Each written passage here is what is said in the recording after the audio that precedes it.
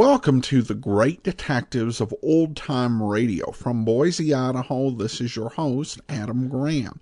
If you have a comment, email it to me, box13@greatdetectives.net.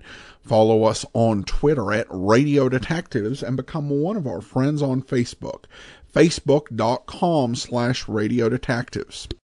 Today I'm going to do something a bit different. There are a few items of news related to the program and to Golden Age radio and entertainment I wanted to share. Have not really had a good opportunity, so I'm going to take this space just to make folks aware of them.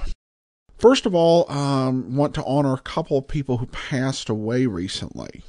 Rose Marie, who played Sally on the Dick Van Dyke Show, passed away last month. She was also someone who played a small part in the golden age of radio. She was a popular singer and appeared on several shows, including the Jimmy Durante Show. And also Jim French, the great radio producer from Seattle, who produced more than 800 radio programs over 40 years, has passed away. He was best known for The Adventures of Harry Nile, which starred Phil Harper, and then when Mr. Harper passed away, and then Larry Albert took over the role. French produced some other programs, Further Adventures of Sherlock Holmes, Classic Adventures of Sherlock Holmes, Hilary Kane, Carides the Thinker. It's an incredible legacy he leaves behind.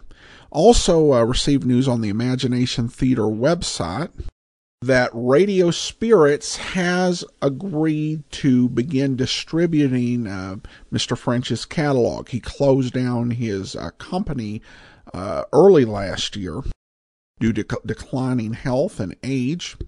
So Radiospirits.com has released their first Harry Nile set, and I wish them all the best on that. I got all of the Harry Nile sets either off the website or through audible.com. Audible no longer offers them. So if you're interested, you can go to radiospirits.com. Finally, it does appear that the public domain is going to grow again.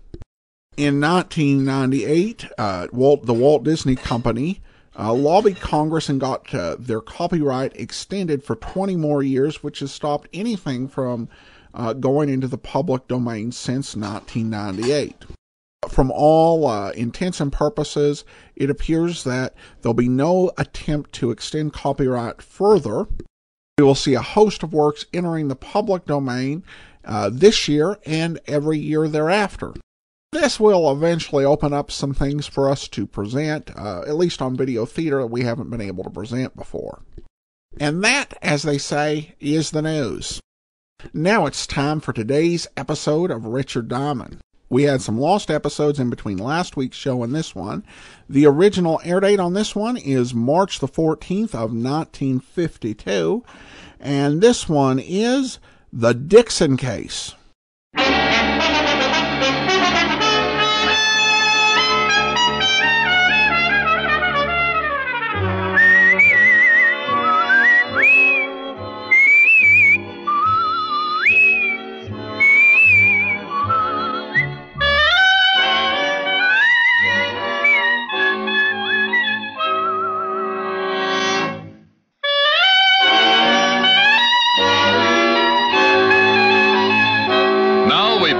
Transcribed adventure with Richard Diamond, Private Detective, starring Dick Powell.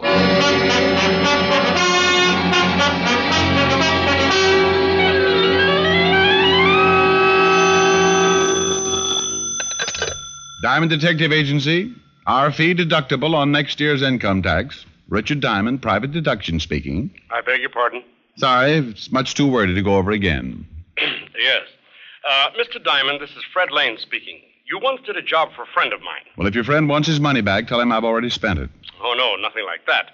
He recommended you. Well, wonders never cease. I'd like to hire you, Mr. Diamond. May I inquire as to your fee? You may. $100 a day in expenses. Oh, well, that is rather steep. But I think I can manage. Spoken like a true millionaire, Mr. Lane. I live at 1482 Riverside. Please get here as soon as possible. Well, I'm pretty busy, but I'll try to. Please do, Mr. Diamond. I'll have a check waiting for you. Mr. Lane, go to your front door. I'm there.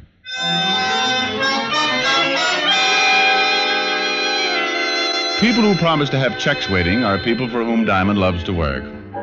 I went downstairs, picked up my car, and drove to the address on Riverside. Rang the doorbell, the door opened. Then my blood pressure started doing push-ups. She was tall, blonde, and wore a dress that would have even been banned on television. You must be Mr. Diamond. Well, how can you tell? Don't other men drool? Come in, please. Fred's expecting you. Fred? Mr. Lane, my husband. Oh. This way, please. Fred's in the den. I do hope you'll be able to help us, Mr. Diamond. Well, so do I. Mrs. Lane, what seems to be the trouble? I'll let Fred explain to you. This whole business has got me rather upset. It's in here. Fred, Yes? Mr. Diamond's here. Oh, good. Come in, Diamond. Come in. I'll be upstairs, Fred. Of course, dear. Sit down, Mr. Diamond. Thank you. Ah, you got here in a hurry. You're certainly true to your word, sir. Well, I owe it all to my Boy Scout training. Well, here, as I promised, check. Good, good. Now that we're both men of our word, let's make with some more words. Why do you want to hire me, Mr. Lane? It's about my wife, Mary. She's being blackmailed, Mr. Diamond. Oh, I see. It's been going on for a month now. Finally, last night she broke down and told me all about it. All about what, Mr. Lane? Why is she being blackmailed? She made a few mistakes before I met her. No reason to go into that now, but the blackmailer knows all about those mistakes. You speak as if you knew who the blackmailer was, Mr. Lane. I do. Perhaps I should clarify that a bit, however. I don't know the man personally, but Mary tells me he was a classmate of hers during her college years. Mm-hmm. She told me his name was Louis Dixon and that he was staying at the Brewster Hotel on 35th. I went there this morning to have it out with him. And? He checked out last night. Huh. Mr. Lane, I still don't see why you hired me. Now that your wife's told you about the blackmail, you could just report it to the police. Next time this Dixon guy calls, they'd nab him. I'm not interested in turning him over to the police, Mr. Diamond. I don't quite follow you. I'm only interested in seeing that he doesn't bother Mary anymore. When you locate Dixon, let me know. I intend to give him a thrashing he'll never forget. That's letting a blackmailer off pretty easy, Lane. Perhaps, but if we prosecute, well, publicity and all, I think Mary's gone through enough. Like I say, all I'm interested in is seeing that he doesn't bother her anymore. Call me about 5 and let me know what progress you made. Good day, Mr. Diamond, and good luck. And that was that. Go find a blackmailer, Diamond, so your client can beat him up. Screwy? You bet. But the $100 check in my pocket made up for my own feelings on the case, and I set out to find one Louis Dixon blackmailer. Lane seemed to think Dixon would have a record, and if he was right, Lieutenant Walt Levinson could give me a lead. It was almost noon when I parked in front of the 5th Precinct and walked into Walt's office. Well, hello, Ricky boy. Pull up a chair. Just in time to watch me finish my lunch. Oh, you are so generous, Walter. No thanks. No thanks what? No thanks. I won't have a piece of your pie. What's wrong with this pie? My wife made it. That's what's wrong. You insinuating my wife's a bad cook? Of course not. She just bakes fattening pies. They're too doughy for How do me. you know it's too doughy before you taste it? You can tell by looking at it. That's ridiculous. Here, now let me cut this piece in two. There. Now try it. Oh, Walt. Go on, try it. Well. Yeah. Is it doughy? Not in the least. I guess that proves she...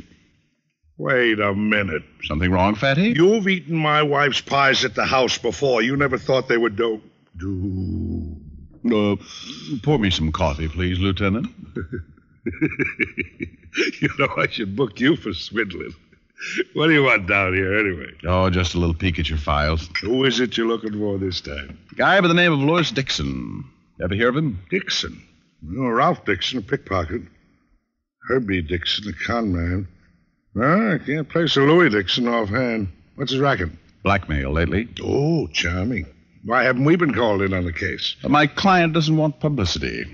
Besides, he just wants to poke the guy in the snoot a few times and tell him he's been a bad boy. What? Yeah, that's right. Finish what's left of your pie while I go through the files. And, Walt. Yeah? Have your wife bake lemon meringue next time, huh? Oh. I checked the files. There was nothing on Lois Dixon. I thanked Walt, went to my car, and drove across town to a little bar called the Bat's Cave. The Bat's Cave was as dingy as the name implied, but I didn't go there for entertainment. I was looking for Rabbit Jones, a guy who knew more about the underworld than Rudolph Halley. Like most informers, Rabbit Jones was a mean, whining character, and he didn't like me any more than I liked him. But he did like my money, and I liked his information. It was always a fair trade. I found him in the last booth, nursing a half-filled glass of beer. Ah, hello, Rabbit. Oh. Well, now that's a cheerful greeting. You must have won a horse race today, or weren't you running? Big joke. Ha-ha. Bill. Oh, Rabbit, you spread sunshine wherever you go, don't you? Who asked you to sit down? Oh, Diamond, I get sick of you private dicks. Go bother someone else. Oh, drop the small talk, Rabbit. I won't pay over the usual price, so don't make your information hard to get. Maybe I got none to sell. Pal, the day you stop selling information, I start knitting argyles. Okay. Who is it? Louis Dixon.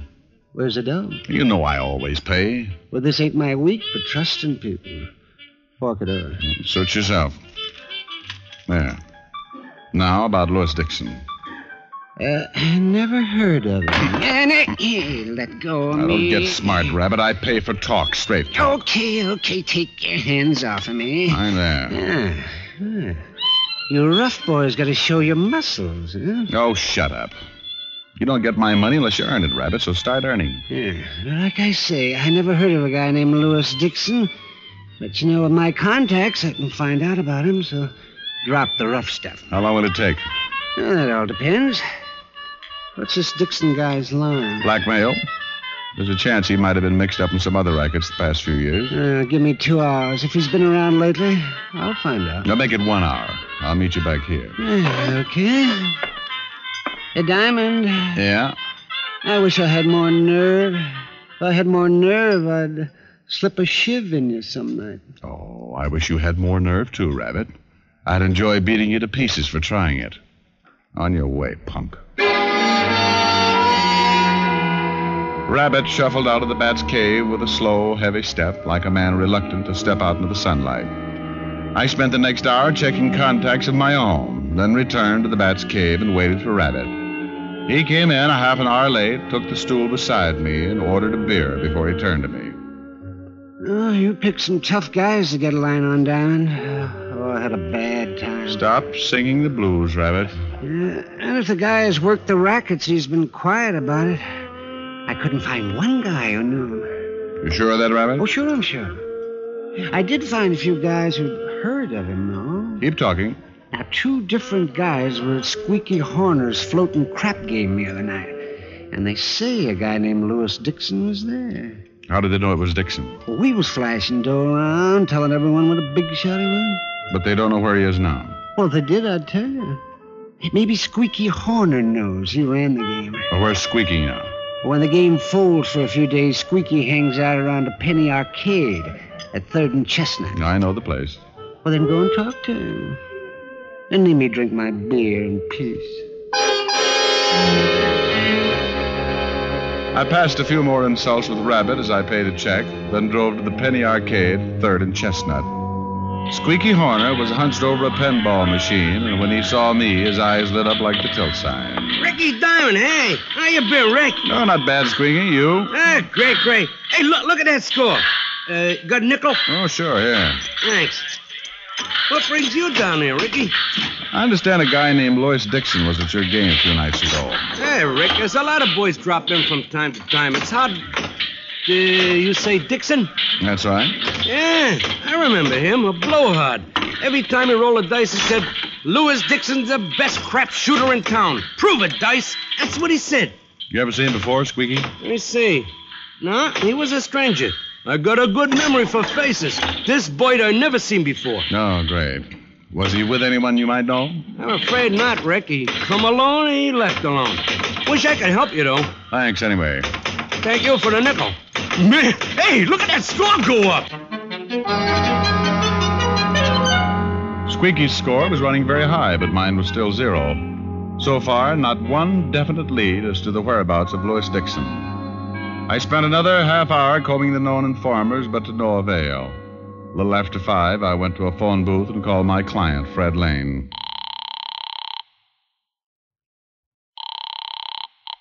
Hello? Mr. Lane? Who's this? Richard Diamond. It's Walt, Rick. Walt, what are you doing there? Can't you guess? Oh, no. Uh-huh. Red Lane, your client, Rick? Yeah? Better get over here right away. You are now unemployed. Lane? That's right. Murdered.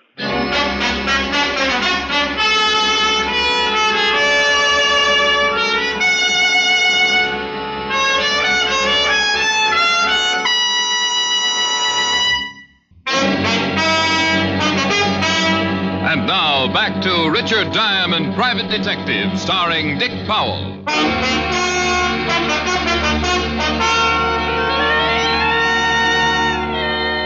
Fred Lane's body lay on the floor of his den. There was a letter opener lying beside the body, and it fit the hole in his back. Tomorrow morning's paper would carry Fred Lane's obituary. It would tell where he was born, what he did with his life, and when he died. But it wouldn't tell who killed him. And that's what I wanted to find out. Looks like you really put up a fight, Rick? Yeah, the room's torn up a lot. Who did it, Walt? Louis Dixon, the guy you've been out looking for. Do you have him? Mrs. Lane gave us the information. Seems Dixon came here to the house about 2 hours ago. He wanted more dough for Mrs. Lane. Pretty nervy to come right here. Yeah. Guess she figured Lane might be out. Anyway, Mrs. Lane called her husband. Fred came in, invited Dixon into the den for a talk, and sent Mrs. Lane upstairs. Oh, well, that fits. Lane starts beating up Dixon. Dixon grabs the letter opener and kills Lane. That's the way it figures. Mrs. Lane said she heard the struggle, but her husband had told her to stay in her room, and then she heard Dixon run out, so she came down and found the body and called us. Did you get the prints off the letter opener? No. Miss Lane said Dixon was wearing a pair of gloves when he came in. Chet saw he never took them off. Oh, that's great. Well, Fatty, I hope you have more luck picking up Dixon than I had. Nobody around town seems to know him. Well, Miss Lane gave us a good description. I put out an APB. What about you? You still on the case? I was about to give it up when I phoned. But I can keep going as long as my legs hold up. Good. I'd like to nab this Dixon guy as quick as possible. Me too, Walt. I don't like people to go around killing my clients. Just isn't good for business. The boys were taking a body down to the morgue as I left. It looked like a hard day for my shoe leather. The only thing I could do was keep pounding the pavement in search of someone who knew or had known Louis Dixon. Cigarette stands, boogie joints, cheap boarding houses, nothing. Down to the Bowery, missions, small bars, guys on the corners. Louis Dixon? Yeah, never heard of him. And so it went. I headed back for my office in the comfort that comes when you sit in a chair with your feet on the desk. But when I reached the entrance of the office building, Squeaky Horner was standing there waiting for me. Hey, Ricky, where you been? I've been waiting here a long time, almost an hour. Oh, what's on your mind, Squeaky? You still looking for Louis Dixon? That's a silly question. Why? Because I seen him about an hour and a half ago. Are you sure? Sure, I'm sure. I got a good memory for faces. After I leave the arcade, I'm walking up 3rd and I see him. Big as life. Where is he now? I tail him, see? He goes into Henry's flop house. He's staying in one of Henry's rooms. Not in a hall like most of the guys. He's under another name. What name, Squeaky? Jack Layton. You want I should take you to the place, Ricky? Yeah, Squeaky. I want this you should.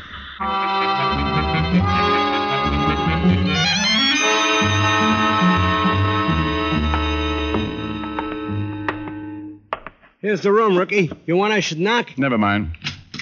What? Just hold it right there, Layton. Or is it Dixon? What are you talking about?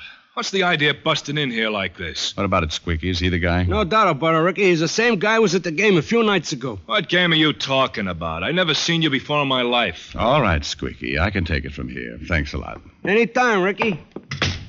Hey, what gives anyway, bud? Suppose you tell me, Dixon. Why do you keep calling me Dixon? The name's Jack Layton. Well, we'll see about that. There's one person who should be able to identify you for sure. Fred Lane's widow. Get your hat, pal.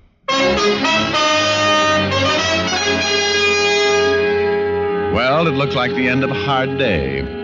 I forced Layton, or Dixon, outside and into my car. Then we drove to the Lane house on Riverside. The police had left and Mrs. Lane was alone. I took my man inside and Mrs. Lane looked at him closely. I knew it would be just like the movies. She'd point and say, "That's him. That's the man, Mr. Diamond." I'm sorry, Mr. Diamond. What? I've never seen this man before in my life. This, dear children, is the story of why a detective gets ulcers. But as I was driving Layton back toward town, I began thinking. Squeaky Horner had never been wrong about a man before. And why had Dixon been so hard to locate? I hadn't been able to turn up one man who knew him. So instead of driving Layton back to his room, I drove to the Brewster Hotel, where Lane said Dixon had been registered for a week. There it was a different story. The desk clerk positively identified Jack Layton as the man who had registered as Louis Dixon. At last, things began to shape up.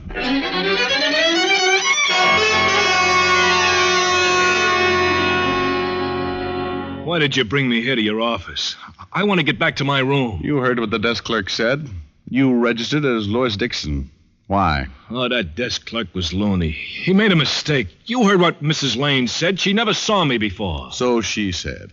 But I think differently, Layton. And up here all alone, we can have a nice little chat. You're going to tell me all about it. I got nothing to say. No? Well, then suppose I open the conversation. Now, that was the first sentence, Layton. Now, do I start on a paragraph, or will you talk instead? I don't know a thing. Okay, stupid. We'll do it the hard way.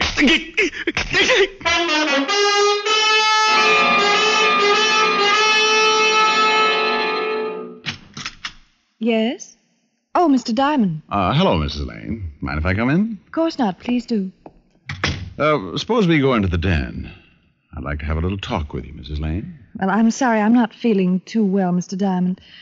The shock and all. Oh, yes, of course. It must have been trying, my bringing that Layton man here for you to identify.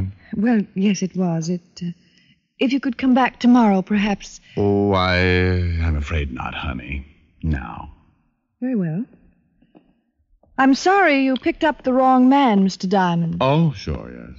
That's funny. 2 other people swore he was the man known as Louis Dixon. Well, it's hard to identify someone accurately, I imagine. But I was certain he wasn't Dixon. Mm-hmm. Well, you've tidied up the den quite a bit. Just what is it you wanted to talk to me about, Mr. Diamond? Well, there's no hurry. Say, this is a handsome room. Nice house, too. And all yours, along with everything else your husband owned. It's rather a cruel thing to say. Oh, come off it, Mary. It was a wild scheme. What do you mean? I mean that you invented a phony character, a Louis Dixon, and set up a murder with every clue pointing to a man who never existed. You're crazy. No, Mary. You were crazy to think a stunt like this would ever work. You hired a bum named Jack Layton, gave him money, had him register at the Brewster Hotel as Louis Dixon. Then you had him hit some of the gambling joints and make sure people heard his name as Louis Dixon. Then he was to disappear. I won't stay here and be insulted. No? Oh, soon I'll take it down to headquarters. You can be insulted there. Well, I hope you have proof, Mr. Diamond. You'll need it. Well, Layton was reluctant at first, but let's say I persuaded him to talk. I dropped him by the 5th precinct on my way over here. How much do you make as a private detective, Mr. Diamond? Oh, Mary, don't talk like that. First chance you got, you'd stick a knife in my back, too. Well, it was just a suggestion. After all... No, drop it now. Well. First a letter opener on your husband, and now you try to bean me with a paperweight. Honey, you're just not safe around a desk, are you?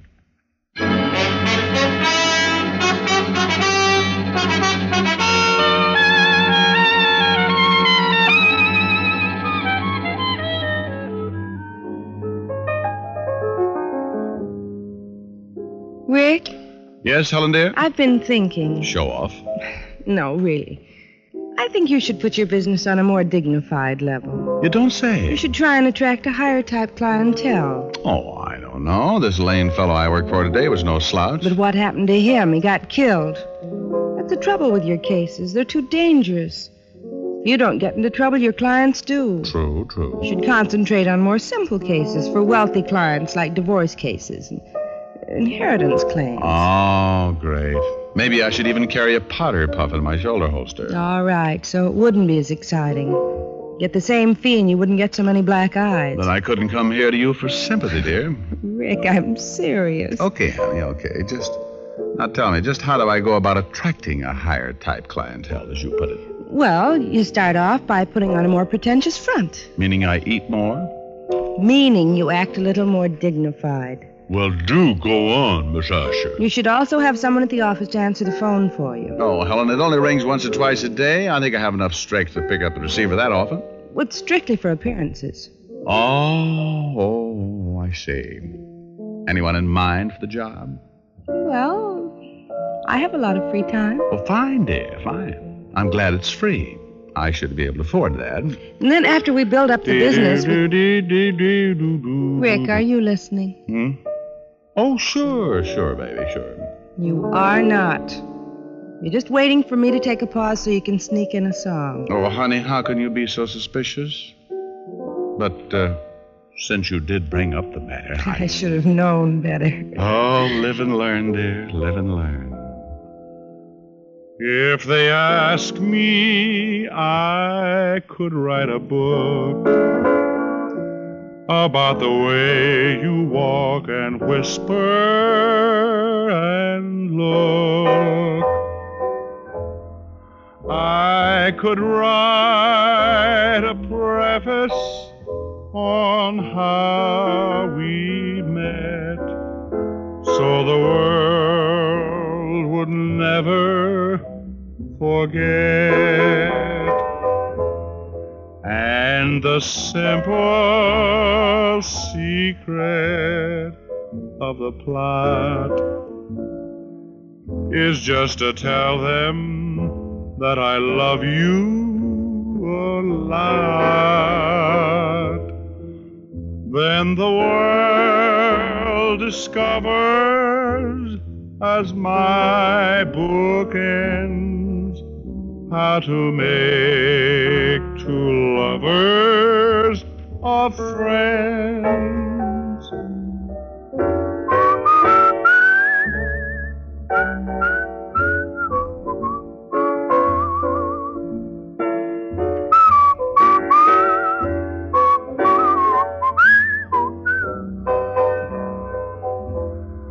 Then the world discovers, as my book ends, how to make two lovers of friends.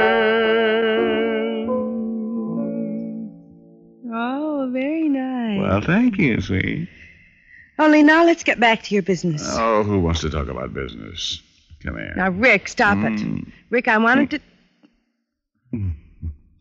Oh, Rick. Oh, now then. You were saying I shouldn't get on a more dignified level. I was? Oh, that's what I like. A gal with a one-track mind.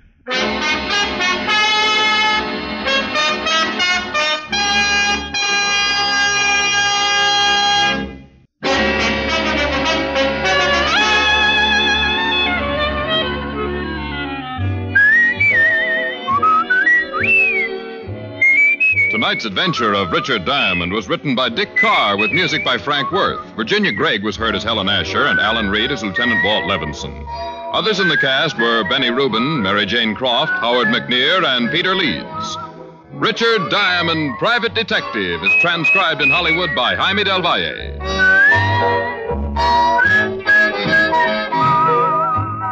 Be sure to listen to another great Camel show, Vaughn Monroe and the Camel Caravan, every Saturday night. Listen next week for another exciting adventure of Richard Diamond, starring Dick Powell. Now stay tuned, for This Is Your FBI, followed immediately by Ozzie and Harriet over most of these stations. This is Andrea J. Graham, author of the Web Surfer series. Oh, And a Madam's Wife. You're listening to the Great Detectives of Old Time Radio.